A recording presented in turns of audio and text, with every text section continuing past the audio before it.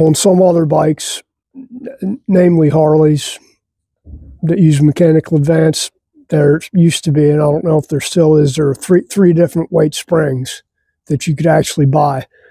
There's a heavyweight spring, which sounds goofy, but heavyweight you'd use in a heavier bike because it advances the timing slower. And then for a lighter bike, you'd use light springs, or the standard springs are fine too. Just saying, that's one way to tune these things. As far as that, and some people used to get into grinding the weights down or adding weight to them. You could drill holes in the weights to lighten them up so they actually,